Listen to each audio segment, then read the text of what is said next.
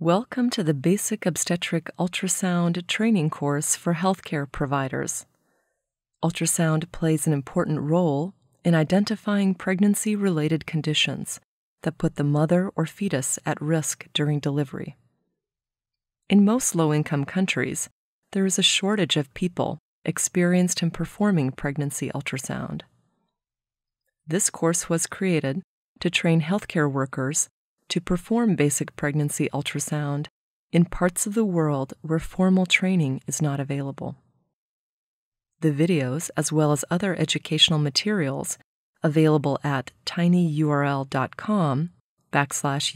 ultrasound, are designed to be used in a 2-week ultrasound course. The hands-on sessions in the trainer's guide are an essential component of this course and must be supervised by an experienced ultrasound practitioner. This is not a comprehensive pregnancy ultrasound course and does not result in an official certification or diploma.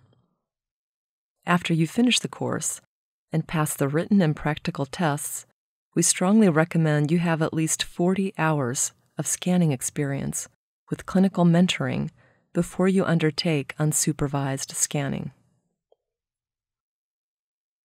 My name is Dr. Christina Adams-Waldorf, and I will be narrating this first video in our pregnancy ultrasound series.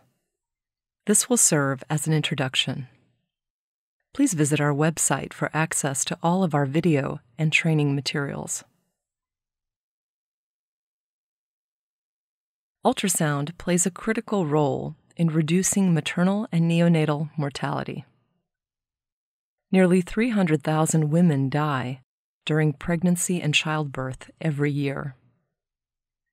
About 40% of pregnancies have some sort of complication. In 15% of all pregnancies, the problem can be life-threatening. With ultrasound training, healthcare providers can identify many of these conditions early in pregnancy and refer high-risk pregnancies to a hospital for safer delivery. The information you gain from ultrasound, in addition to what you learn from the history and physical exam, will help you and the mother determine where it is safest for her to deliver her baby. In this course, you will learn how to operate ultrasound equipment accurately, safely, and efficiently as a part of routine pregnancy care. Ultrasound will not take the place of your current antenatal care practice, but it will become a natural part of it. Here is an example of how ultrasound can help you determine the proper course for delivery.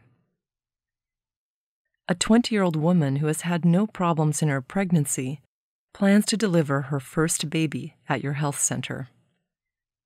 She visits you for a routine antenatal visit at 32 weeks. You detect a condition called placenta previa by ultrasound. Right now, this image will not make much sense to you, but in just a few days, you will glance at this image and know exactly what it shows. This image shows a placenta previa, which is a condition in which the placenta covers the cervix. Here is the cervix, the placenta, amniotic fluid, which is black and surrounds the placenta, and the bladder, which is also black because it contains fluid. The placenta completely covers the internal opening of the cervix, called the os. This is called a placenta previa. If this patient attempts a normal vaginal delivery, she is very likely to hemorrhage and die during the birth. From this training, you will learn that all mothers with placenta previa that is still seen by ultrasound at 32 weeks need to deliver at a hospital. Because of ultrasound, this patient had a cesarean section at the hospital at 38 weeks and is still alive.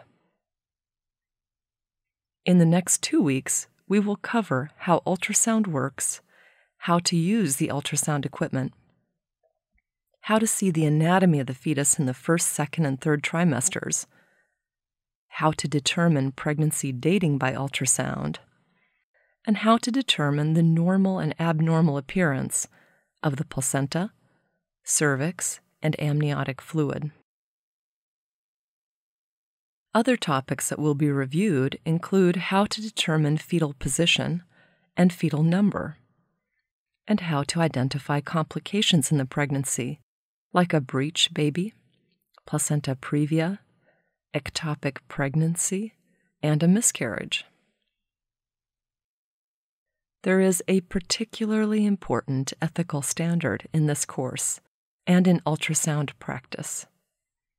When doing ultrasound, never reveal the baby's gender, even if the mother or other family members insist. Our practice is to tell the patient and the family before scanning that the gender will not be revealed. We will discuss this issue throughout the course. Please refer frequently to the participant handbook and review its content, which can be obtained on our website. The handbook includes a daily schedule, copies of PowerPoint slides, review questions for lectures, hands-on session and notes pages, a scanning checklist, and fetal measurement charts. Each day of our training, there will be a different theme. For example, Day 4 will show different types of fluid and the placenta. On Day 5, we will discuss multiple pregnancy and fetal position. This training involves both lecture and hands-on practice. We will start with lectures in the morning, followed by hands-on scanning in the late morning and afternoon. The hands-on sessions are in gray boxes on your schedules. We'll also break for tea and lunch. Lecture time will include much more than PowerPoint slides. There will also be demonstrations, group discussions, case studies, and other exercises. You will stay very active in this course. In this course, we will emphasize the hands-on sessions where you will learn by scanning with a partner while being supervised by instructors. Each hands-on session will have a specific goal and detailed instructions. You will begin by scanning each other, and then you will scan patients in clinic. The key to becoming successful at scanning is practice. The more you scan, the more you will learn. Take every opportunity you have to practice scanning. We recognize that you are already trained and skilled in caring for obstetric patients, so share your experience with each other. You will become even more effective in your work with ultrasound. Give yourself time. Ultrasound is different from your prior training, so it may feel difficult at first. Don't allow yourself to get frustrated. With a little effort, you will quickly learn the skills that are necessary to be successful in ultrasound. The key to success is to practice. Scan as often as you can. Here are some other tips for success in this course. Please be on time for all sessions. Ask questions anytime you are unsure about something in lecture or during the hands-on sessions. Be willing to make mistakes. This is part of the learning process. Work collaboratively with each other. There are no formal exams in this course. However, there is a list of skills you must perform successfully during OB ultrasound. Instructors will watch you scan and demonstrate those skills. For a list of these skills, please check the Scanning Skills Competency Checklist in the Participant Handbook. We also want to hear your feedback about our teaching approach. You will complete feedback forms throughout the course and a formal evaluation at the end of the training. This is your opportunity to help us improve this course for you and future classes. We will also conduct a pre- and post-training assessment to evaluate how much you have learned as a group and how well we are teaching the course. Today, we will determine how much you already know about OB ultrasound with a quick written assessment. We will repeat this assessment at the end of the course and compare the group scores. Thank you for your attention and interest in learning pregnancy ultrasound. Please pause the video now to ask your instructor any questions about this course.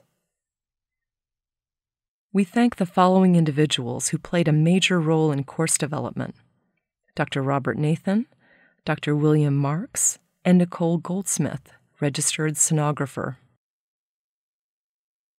Many other individuals contributed valuable time and expertise in the instructional design and materials development, including Dr. Christina Adams Waldorf, Dr. Scott Barnhart, Dr. Michael Kawuya, Susan Kingston, and Stacy Lissett. Finally, we wish to thank Dr. William Marks for the use of images from his book, Ultrasound: A Practical Approach, and Jennifer Summers and Jan Hamanishi for graphic design and illustrations.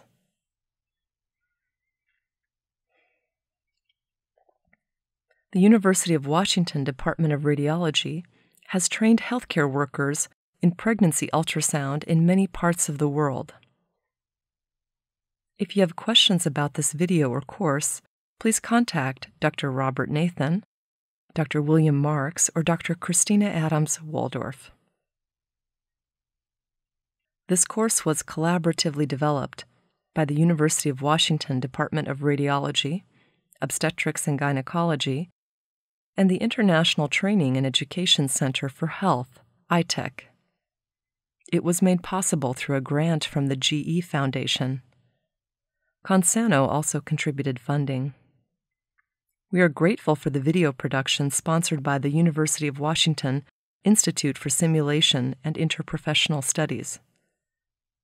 Please visit our website at tinyurl.com/UW ultrasound to access all of our training materials.